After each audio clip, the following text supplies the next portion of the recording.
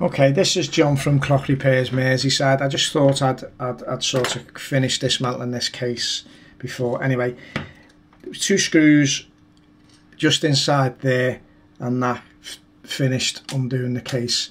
Also, what you want to do is take note of take note of the size of the screws so that you know where they're going to go back. Save yourself a lot of hassle. If you look at this top piece, obviously it's where you look through the window and you can see your platform escapement. If you look, it's pretty much, it's been bonded on. It looks like glue or something. It's been bonded on. So I mean, I don't know, and it's been lined with some kind of brass trim. I mean, we're going to have to be really careful cleaning that up. I think that's really going to be a careful situation because, I mean, the paint, there's bits of crazing and cracking and stuff like that. I mean, yeah, it's obviously enamelled as well. It's just it looks like it's a piece of copper or something, and it's enamelled. So we'll stick that aside. Right, there's your handle. Your handle's just come off, obviously, with them 2 screws. Well, that can be set aside. Now, your pillars. Now, the pillars, obviously, they're on screws in there. Now, probably you'll be able to, yeah, they're all pretty loose. So you could probably maybe put your finger there and you can actually just take your pillars off. Quite a bit of dismantling, really, to give it a clean.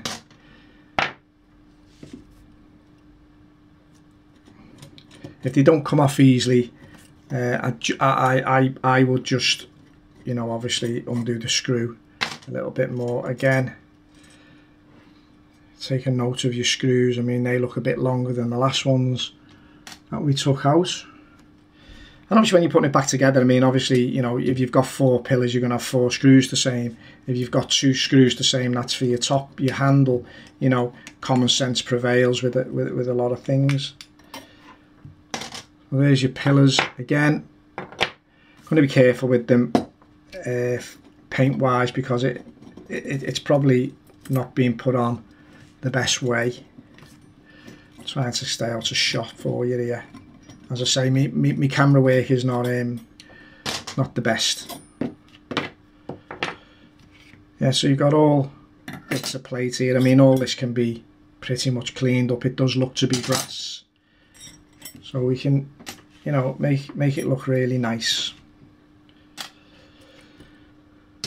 Right, that's that. Now, movement. Now, your dial on this particular clock. Let me just get this camera down just a touch. There's my screwdrivers fell on the floor. The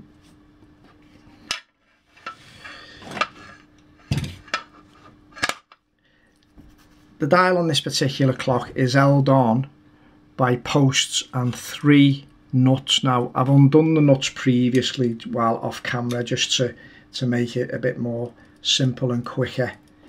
So it's literally got 3 nuts, so obviously you take them off and probably, I'd probably use, they only need nipping up really. I'd probably use the likes of soft nose pliers or something to just give them the last final tighten, or a pair of snipe nose pliers. I mean, obviously we're anti-clocks and things can say, I mean, every clock that comes in here we treat it as if it's a priceless antique. Because it's someone's family heirloom or it's some of sentimental value to someone, and so we treat it that way all the time, whether it's a clock worth £50 from the auction, or if that, or it's a Frodsham and Baker, or and it's worth many thousands of pounds. I mean, or a Breguet. We've worked on them all and we always treat them exactly the same. We be very careful. We won't take chances with things. We study the situation properly, have a good look. You should spend as much time looking at the clock movements and find out everything you can about it. Take notes, take plenty of photographs of it. Don't be tempted just to crash into it. No matter what experience you've had also as well, because you've got to be aware that other people may have looked at it, and other people may not be as careful as yourself, and so, you know, they've put they've left things to chance, and there's a few hidden traps, should we say. You know, you'll take something to bits and it won't go back together again, or, you know, they'll have done something not quite right, and so, you know, you've always got to be cautious of it, and then take photographs of it. And then maybe you need to have if it's something a little, you know, going to be a bit difficult, you need to speak to the customer. That's our idea anyway. We try our best to get it right, our quotes right the first time, but there's always the odd time. Right, the dial is on what looks to be a pretty thick piece of brass, and you've got your 3 mounts there which go through the movement into the thing, and go through the movements, and then they're fixed with the nuts. But yeah, pretty thick. Some of the engineering on them is quite substantial, really, considering what they are. I mean, some of the engineering on that is probably better than the likes of some of the Carriage clocks you see, you know, well-known makes that you see quite often. They were French at one time and everything else. Right, getting to the front of getting to the movements. Okay, on the back of your movements, obviously you've got your click, and you've got your spring, and you've got your ratchet wheel, which goes obviously onto your mainspring, and then you've got your retainer. Now, obviously the clock is coming to pieces, so you need to undo these. So am I in shot? Yeah, I am. So there they are at the back. 4 screws. So just give them a little undo. Try not to slip with your screwdriver, because you don't want to be scratching stuff. So what we do at this point, we just undo everything. I see that one at the bottom is tight again, so that one's okay. Now this one is got a screw on the front, but for some reason it's giving us a hard time, so we're going to put the screwdriver in that way there, and I'm going to get another screwdriver, and I'm just going to try and coach it.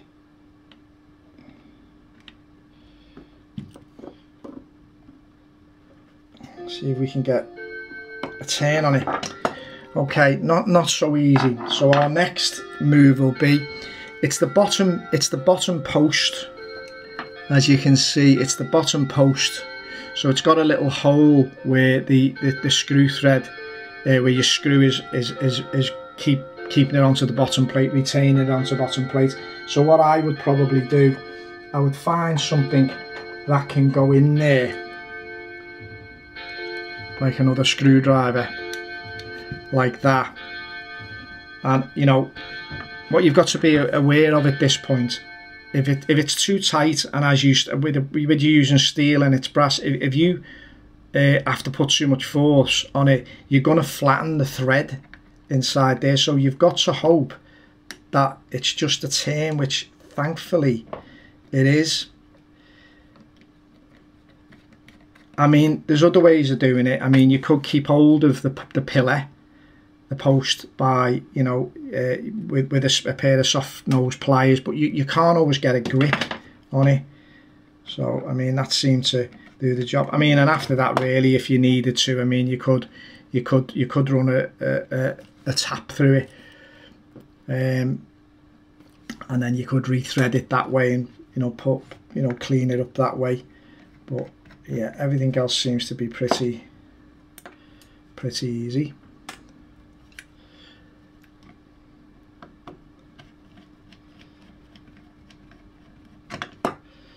Okay, so we're just going to pop everything off the back plate.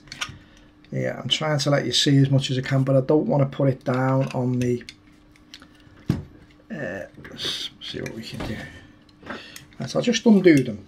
Just take a little bit of pressure off them, just so I can undo them, then I might be able to show you. I might be teaching you how to suck eggs, obviously, as well, but anyway. So here's our back plate. So all these screws are now loose, so we're just going to pop them all off.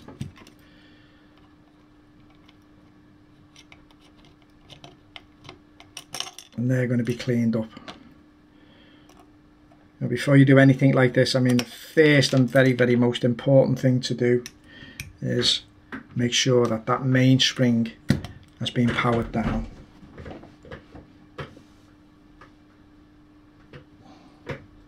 If you haven't,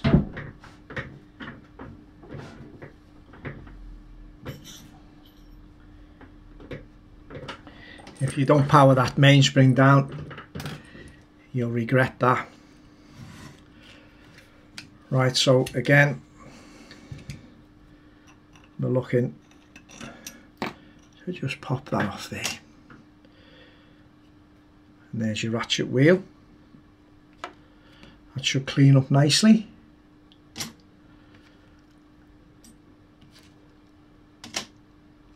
Okay, that's your ratchet wheel. Right, now looking at this here now, we've got we've got the hand adjuster. Now to me it looks like it'll just pull off, which it did. It just pulled off.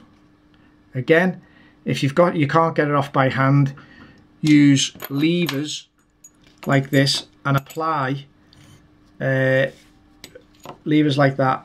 Very cheap. You can buy them on eBay. I think they come from China, but you know, they're stainless steel and they've been pretty good. I mean, they're really great for getting you know, the cannon and pinion off on some clocks, and you know, they're okay. You know, you can get it under with you know a little piece of plastic to protect the movement. You know, you can get a good grip on it, and you can, you know, pressurize it off, and they often work well. So we've got our movement there. Everything removed from it. We now have the front side of the movement there, the front side of the movements. Obviously this is it. This is your hand work basically. Obviously the middle part, the middle cannon and pinion moves, you know, your minute hand, and this part here is your hour hand. So obviously it rotates, and it's geared so that it rotates slower, and you know this is how it all works. I mean, that's just done with a circlip and a washer to keep everything together. So that just pops off. I mean, now I'm seeing that this clock is very modern. I'm going to put that actually in the tray with the thing. I'm going to put all the motion work, the hand work, sorry, in with the thing. Again, get our tyre lever underneath. Anyway, levers underneath. Okay, all that type of work. Just put that in the tin with your escapement, making sure you protect your escapement so something doesn't fall and hit it and things like that. You know, that's very important. Obviously you don't want to be damaging that. Very expensive part of the clock. Okay, having another look at it again. Our cannon seems to be, so I'm just going to try and get, well, it's quite, everything seems quite easy. It's went under nicely. And the other thing I'll show you about these levers is, you see the way they're chamfered, you can actually go underneath, go across each other as well and pull up. I mean, so you know, they're a really nice thing. And I think they were only about, I don't know, I think they were about £4. I don't think they were dear at all. I mean, not for what they are. I mean, but you know, we've had them for years, and you know, there's not a mark on them. Not a mark on the clocks we work on either. So it speaks for itself. So that's pretty much the clock in pieces now. Now at this point, there we go. What we do is we put the clock on a couple of stands.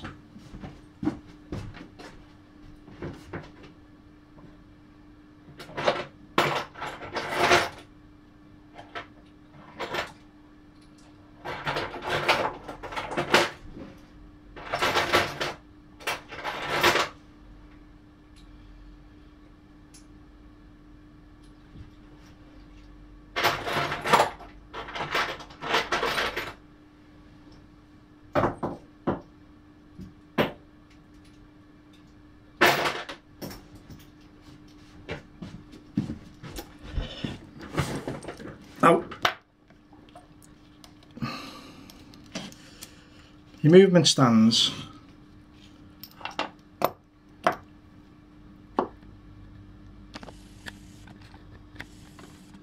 are these things here. Now, I'm pretty certain you can see how they're going to work. So, literally, now, you don't have to over tighten them, because if you're over tightening them, they're going to leave unsightly marks on the movement, really. So, you just tighten enough so that they don't, you know, come off. I mean, on bigger clocks, what you'd be probably better off doing is using some kind of, you know, plastic protection on both ends. You know, there's various ways. I mean, you have to find which works for you, but as I've been taught, as long as you're doing it and it, you know, it does the job right and doesn't create any further issues, or, you know, it's not, none of it's bad workmanship, should we say. Although there's probably people who'll think that my workmanship's not good, but there again, I'm not too worried about that. So now it's just a matter of, you know, lifting your movements, jiggling it about a bit, so it comes to pieces, like so. Again, look at the back side of the movements, pretty rotten. I really don't understand how that much rubbish has got in there.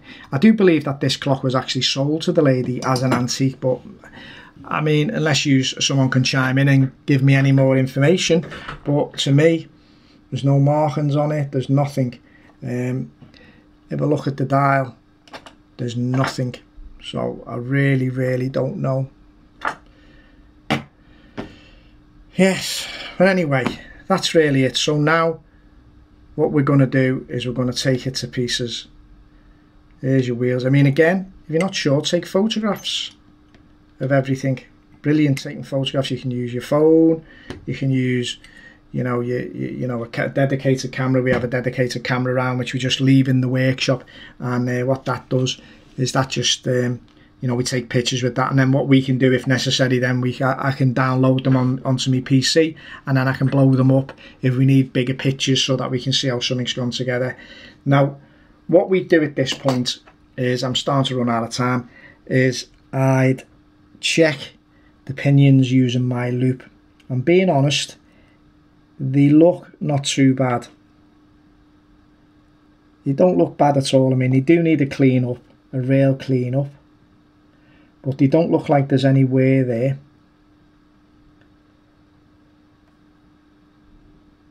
Okay, don't look, so check that crown wheel out. Make sure,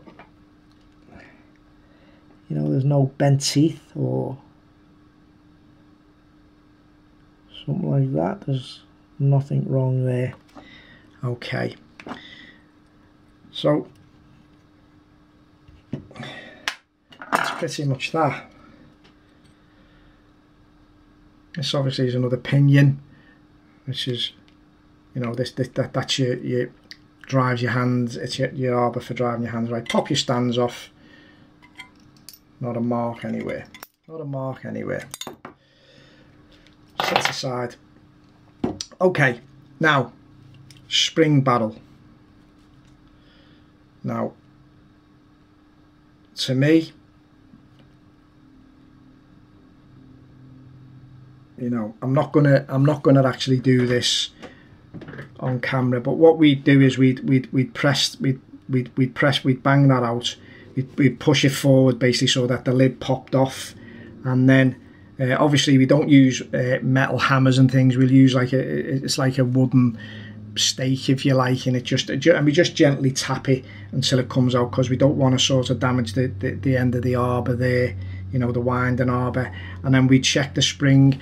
Now, the rule of thumb is the spring is supposed to be 2.5 times the diameter of the barrel. So you put the barrel to one side and then put the spring next to it. If it was 2.5 times bigger than the barrel, the chances are the spring is okay. We personally go for a bit bigger than that. And also we feel the spring and we check the spring out for any splits and things. And I'll show you damaged springs in another video. But yeah, that's what we do. Obviously we take the spring out using a mainspring winder. We picked one up from Germany. It's not the older type. It's more well made for the likes of fusees and stuff like that. It's a heavy. It's not really heavy robust the way it's made. I mean, sometimes it creaks away, and I'm a bit concerned about it. My uncle thinks anything that's of modern, because he's 93 years of age, anything that's modern doesn't work properly, but it actually does work quite well. You know, it has the sleeves, and you don't have to look for anything. But yeah, I mean, it pretty much covers everything except the very smallest carriage clocks. There seems to be, it just doesn't seem to cover them, so it's a bit of a problem with them, or the very biggest mainsprings. And to be fair, on some of the fusee stuff, I think fusees of about 50mm, the furthest I want to go. I don't want to go bigger than that. We've had some time recording clocks in the workshop, and some of the springs on them are pretty beefy. And I mean, as much as it's got the sleeves to do it, I don't fancy it, just in case.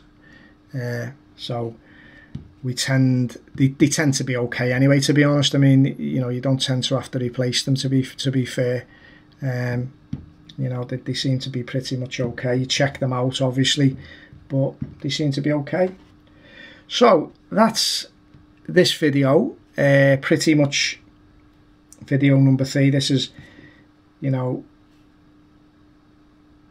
all I can say. As I say, to me, I mean, my opinion of the clock, I mean, it's pretty substantially made. I'll just show you